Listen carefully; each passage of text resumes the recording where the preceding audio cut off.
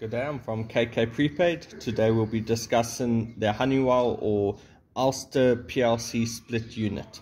This is what your keypad looks like, or your CIU unit. This is the unit that you use to check your balances and load your vouchers. On this you can see on the screen it displays your balance. This is the balance that was last read to. This is your meter number. Your meter number is what you use to get your tokens. And this is linked to the specific meter this keypad is using. Here's your buttons. This is what you use to punch in your vouchers or your short codes. On the bottom left is your back button. On the bottom right is your enter button. On the back of this keypad you'll see there's contact details. This is for KK. If there's any issues or problems, you give us a call. There is also a piece on here for mounting onto the wall. This is entirely up to you to do. On the side is where the batteries go. So the batteries, just standard AA batteries. You can see the screen turns off.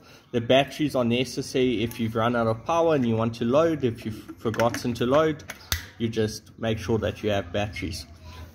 At the bottom you'll see it's got a point to be plugged in. You'll receive a plug with it that you use.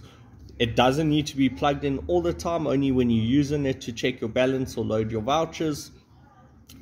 And if you run out of power, you still need it to be plugged in. It communicates through there and the batteries will keep it on if you run out of power.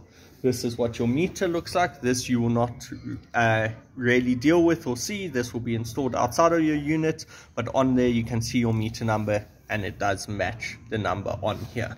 Okay, now I'm going to show you if you wanted to load a voucher. So we first, like I say, we'll make sure it's plugged in, just normal. Your plug is a normal 3-point plug. Just plug it in. Make sure your plug is turned on. And now you'll see on the screen it's reset because now it's communicated. We can now load your voucher. So you just load your voucher. It's a 20-digit code.